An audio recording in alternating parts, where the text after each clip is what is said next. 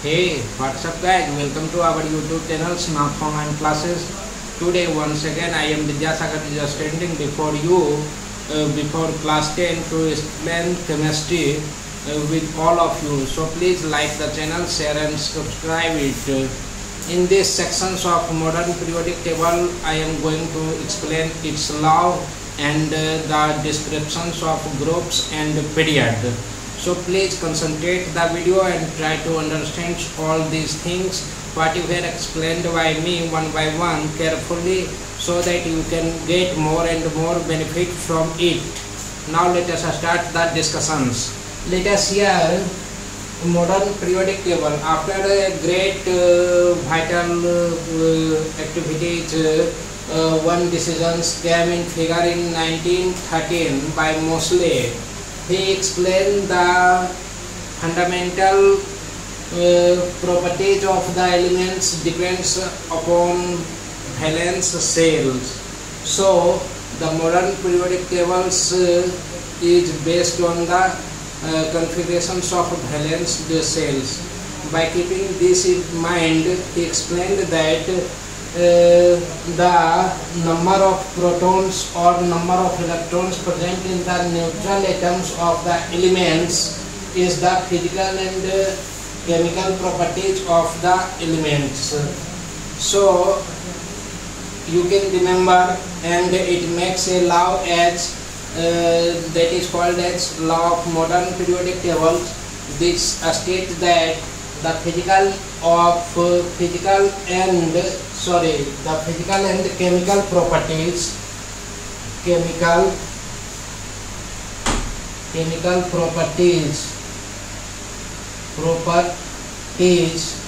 of the elements are periodic functions of their atomic number, but Mendeleev's were stated that the physical and chemical properties of elements are the periodic functions of their atomic masses. But Mosley explained it is not the fundamental properties of periodic functions of their atomic masses, but the periodic functions of atomic number. On this basis, it means it is explained that the number of electrons and the number of protons present in the neutral atoms of the elements is the responsible for the periodic functions. Elements of same family recur at regular interval of 2, 8, 8, 18, 18 and 32. After again in first period, after 2 elements the same property is repeated. In second period, after 8 elements same property is repeated, and in third period is also after 8 elements. In fourth period, after 18 elements the same property is repeated. In fifth period, after 18 elements the same property is repeated, and in sixth period after 32 elements the same property is repeated. These types of statements are revealed by Mosley. So this becomes the most confident law to arrange the elements according to modern periodic tables. So you have to remember these things, what is the statement of modern periodic table, and try to remember. Look at one question was sacred during Mendeleev's periodic classifications, that why does repetition takes place. It was not explained by the Mendeleev. It was a great defects and drawbacks of Mendeleev's periodic table, due to which his periodic table was not accepted, that was rejected. Their explanations is given here as the electronic configuration of the elements and the valence shell. The main things is valence shell, due to which the properties recur in the periods. As you can see, the electronic configurations of lithium of here having 3 electrons. Its atomic number is 3 is 1s2 2s2. In the outermost orbit there is 1 electron here, and the electronic configuration of sodium is 1s2 2s2 2p6 3s1 2h1, and the electronic configuration of potassium is 19. Its atomic number 1s2 2s2 2p6 3s2 3p6 4s1 2881. Arrangement of electrons in an orbit is like that. So recurring takes place due to the number of electrons in the valence or outermost shell. Valence shell is also called as outermost shell, and you know the group first element is called as alkali metals, and alkali metals lose electrons to become cations, to form cations and form monovalent compounds, monovalent cations, and for monovalent cation, and thus in the same way group 7 electrons, that is called as halogens, and it gain electrons and forms monovalent anions. As for example, sodium lose 1 electron and forms sodium ion, and potassium lose 1 electron and forms potassium ion. In the same way, fluorines belongs to halogens, gain 1 electron to form anion, and chlorine gain 1 electron to form anion. These are the things due to which the properties reoccur at the regular intervals in modern periodic tables. So we can say that the modern periodic table is based on the properties of atomic numbers, and it is a goodness of modern periodic tables. And you have to know the group 18 electron is called as inert gas because it has no tendency to lose or gain electrons. I have written here group 18 elements have no tendency to lose or gain any electrons, so they are called stable elements. Okay, as for example, helium, argon, helium, neon, argon, krypton, gadon and xenon. There are 6 elements that are called as noble gases.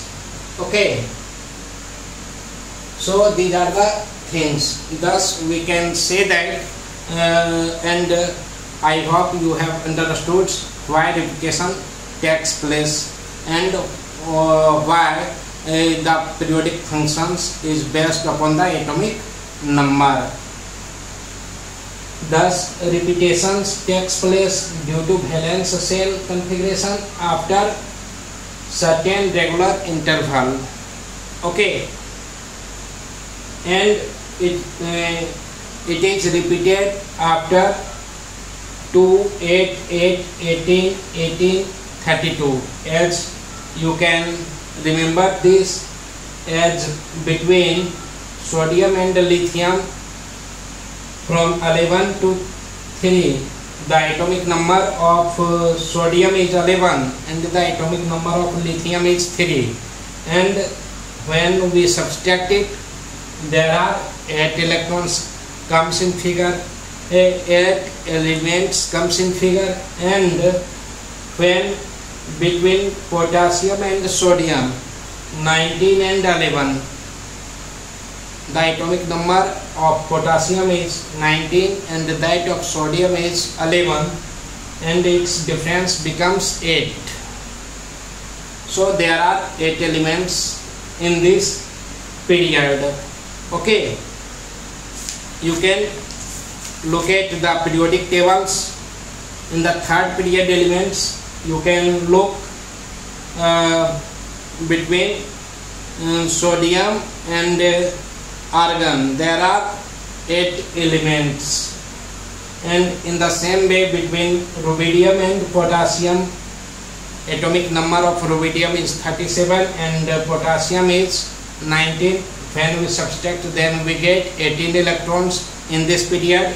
And in the 5th period, between cesium and rubidium, the atomic number of cesium is 55 and that of rubidium is 37, and there are 18 number of electrons. And between francium and cesium, the atomic number of francium is 87 and that of cesium is 55, and there are total 32 elements are there in this period. So you have understand why the repetition takes place and how it takes place and how many numbers occurs between the repetitions in the periods. You have remembered all these things and get more and more benefit if there are any questions arise from these sections. Understood? Now let us move towards the descriptions of groups and periods. In the modern periodic table, same as Mendeleev's, there are rows and there are columns. Each vertical columns are called groups and each rows are called as periods. So we are going to describe the rows and periods in modern periodic tables. What is the differences and what are the some things explained here. Total number of groups in modern periodic tables are 18. Total number of groups in modern periodic tables are 18. And the vertical columns, what is group? The vertical columns of periodic table are called group. The vertical columns is called groups. And group 18 group 18 is also called as zero groups because it has no tendency to lose or gain electrons. The elements belongs to these groups are stable in nature, and the elements of this group are called as noble gases.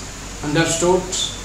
And the group 1, 2, 3, 13, 14, 1, 2, 13, 14, 15, 16 and 17 are called as representative group or normal group, and the elements belongs to this group, that is elements of group 1, 2, 13, 14, 15, 16 and 17 are called as representative elements and or normal elements. Elements of group 2 are called as alkaline earth metals, and elements of group 1 is called as alkali metals. Understood? You have to remember these things about groups. In the modern periodic tables, groups are discussed in this way. Okay, please remember these things. This is very important for examination points of view. Now, one thing you have to remember, group 17 elements are called as halogens, and group 3 to 12 there are 10 groups from first after group 1 and 2. Look at the periodic table, and on the right side there are before 6 groups of periodic table, before 6 groups from right sides, and after 2 groups from left sides of the periodic table there are 10 groups from 3 to 12 are called as transition groups, and the elements of these groups called as transition elements because its varying properties, because the properties of the elements belongs to these groups not constants. It shows the different properties. Sometimes it belongs to D subcells elements, and sometimes it belongs to the P, shows the properties of the elements such as P subcells. So it is called as these elements are called as transition elements. And the elements of lanthanides and actinides.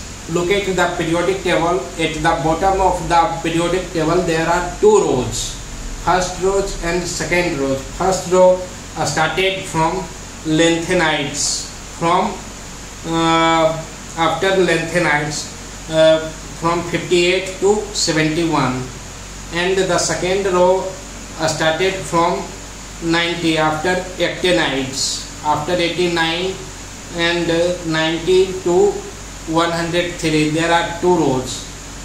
These are called as inner transition elements. Okay, so I have written here the elements of lanthanides and actinides are called as inner transition elements. There are two rows at the bottom of the periodic table respectively, first row and second row. First rows are called as lanthanides because it begins after lanthanum, and second rows are called as actinides elements because it begins after actinum. And one things you have to note, the group first and second elements called as group first A and second A elements. Groups are divided into two subgroups, A and B. So you have to remember group first A and second B are from alkali metals and alkaline earth metals. So 1A and 1B belongs to group 1 and 2, and group 13, 14, 15, 16, 17 and 18 belongs to element of the elements belongs to these groups are called as elements belongs to 3A, 4A, 5A, 6A, 7A and 8A respectively. It means the elements of group 13 is called as elements of group 3rd A, and 14 is called as 4th A, 15 is called as 5th A, 16 is called as 6th A, 17 is called as 7th A, and 18 is called as 8th A. Anybody can ask to you that noble gases belongs to which groups in the periodic table. Your answer should be 8A, right? And in the same way the groups vary from 3 to 12 transition groups, and the elements belongs to these groups are included as of group 3B, 4B and 1B, 2B and so on. So these are the things describes for groups. In the next video I will come again with a discussions and descriptions of period and the features of modern periodic table. Please try to remember all these things what you have described by us, and you have to remember. Once again I want to repeat and try to understand you. Please concentrate on the video. In this video I have explained nothing but the laws of modern periodic table and descriptions of periods and some terms related to it. As here I have told you, the modern periodic table was explained in 1913. Moseley was a great scientist to explain it, and this law states that the law of modern periodic table states that the physical and chemical properties of the elements are periodic functions of their atomic number. Earlier, Mendeleev arranged the elements by stating that the laws of modern periodic tables he stated as the physical and chemical properties of elements is the periodic functions of atomic masses, but it becomes wrong due to some drawbacks.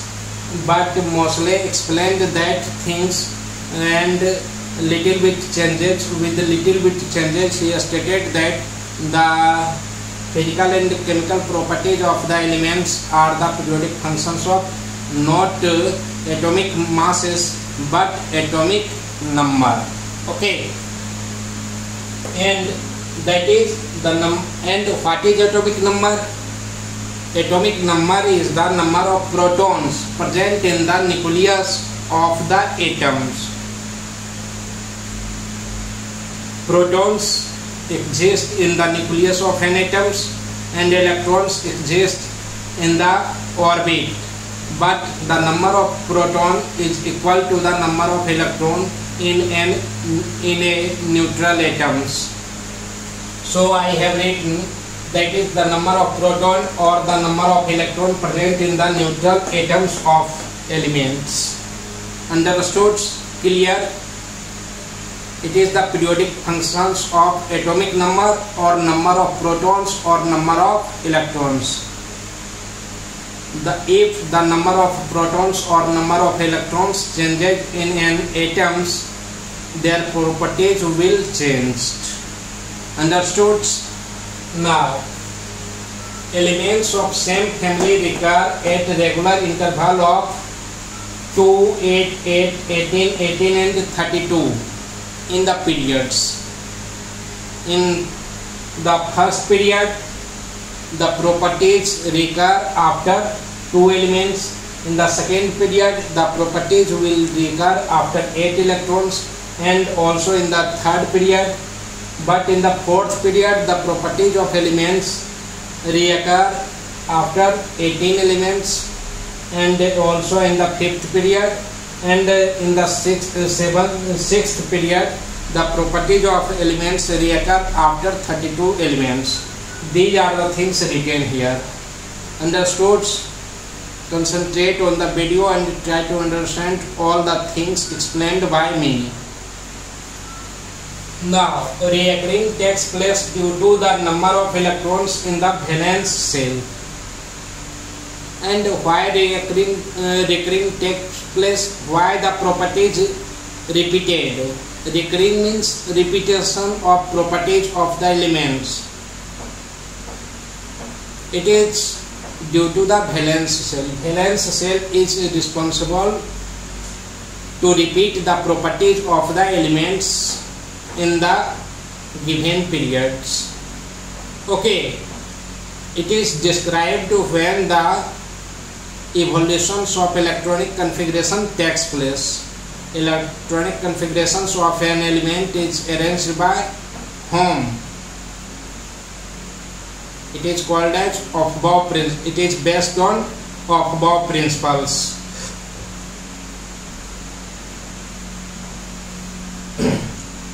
Here, look at. I want to explain by writing the electronic configurations of the elements. As here, I am taking the elements belongs to two groups. First 1A and second 7A. First A elements is called as alkali metals. It is started from lithium and ends at francium. Look at here in the outermost shell of lithium sodium and potassium, there is only one electrons. That's why the properties of all these elements are same, because its physical properties and chemical properties depends upon the number of electrons present in the outermost cells, as it was stated by Mosley. So the periodic functions of elements depends on the number of protons and the number of electrons. Understood? And try to remember the electronic configurations. Some students who don't know how to write electronic configurations, please try to remember these electronic configurations, and I will discuss about it in the next video. So, and one thing you have to remember, when alkali metals lose one electrons, it becomes cations or monovalent cations, because the ionic charge of this cation is 1 positive charge. So it loses one electron and becomes monovalent. For example, when sodium loses one electron, it forms sodium cations, and when potassium loses one electron, it forms potassium cations. I hope you have no problem to understand all these things if you have read the book and you have remembered all these things. If you don't remember, if you have not remembered all these things, please try to remember and try to understand. And after remembering all the things, I am sure you face no difficulties to understand all these things. This is nothing, my dear. Halogens, when it gain one electrons, it forms monovalent anion. For example, fluorine belongs to halogen groups. When one electron is gained by it, it forms fluorine ion, and as fluorine gain when one electron, it forms fluorine anion. And these are the elements belongs to the group 7A. One thing, group 8A elements don't have tendency to lose or gain electrons. Okay, so I have written here. So please try to understand these things. Thus we can say that the repetition takes place due to the valence shell electrons and valence shell configuration after certain regular interval. And it can be remembered as sodium and lithium 11-3 8, and by subtracting their atomic number, as I have done here. Please remember it. And the descriptions of groups are here given so that you can remember all these things. Total number of groups are 18. The vertical columns of periodic table are called groups, and group 18 is called as zero group, or the elements belongs to this group is called as noble gases. Group 1 to 13 to 17 are called as representative groups, and the elements of these groups are called as representative elements or normal elements, and the elements of group 2 are called as alkaline earth metal. Group 7 elements are called as halogens, and group 13 to 12 elements are called as transition elements. You have to remember these things. After that, you have to know about the lanthanides groups and actinides groups that are given at the bottom of the periodic table in 2 rows. First rows are started from lanthanide. After lanthanide, and the second group are started from actiniums. They are called as lanthanides and actinides. And what is 1A and 2A?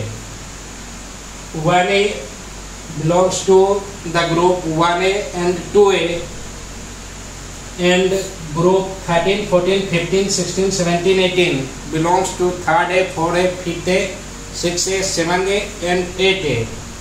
But the group of transition elements belongs to 3B, 4B, 1B, 2B, etc. So these are the things I have explained once again. Now I am sure you have understood all the things. In the next video I shall come again with features of modern periodic table and the descriptions of periods. Till that I want to say goodbye. Thank you. See you.